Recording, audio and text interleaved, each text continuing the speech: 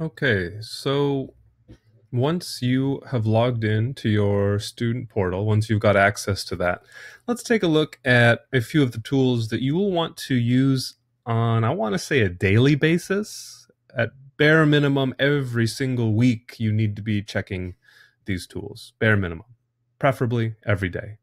It doesn't take very long. Once you have access to the student portal, it's very easy to access your student email, Blackboard, as well as Grades First.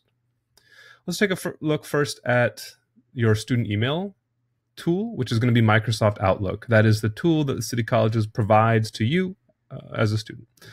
Click on Microsoft Outlook, and it'll kick you over to our mailbox. So yours will probably look similar to this. I've got a lot of messages in here.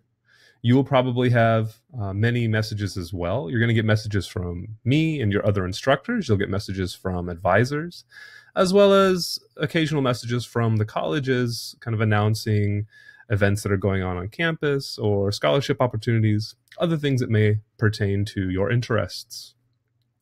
So the first thing you might notice when you log in here, besides the number of messages that I have to read today, is that this is a tool that you'll have to kind of get used to.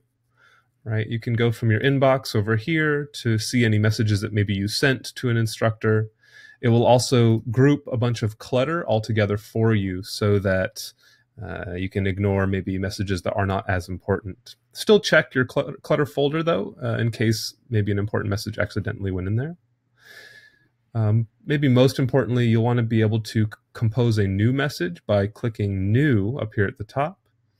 And you'll see that the message composition window then pops up in the right here.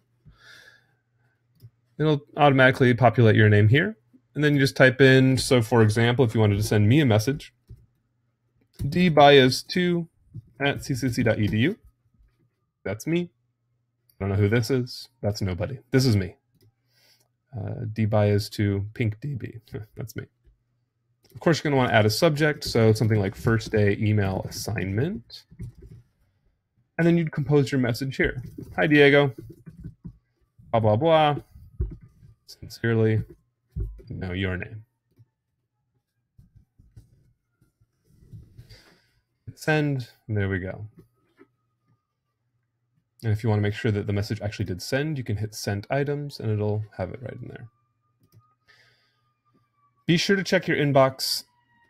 I'm going to encourage you to do it daily, if not at least once a week.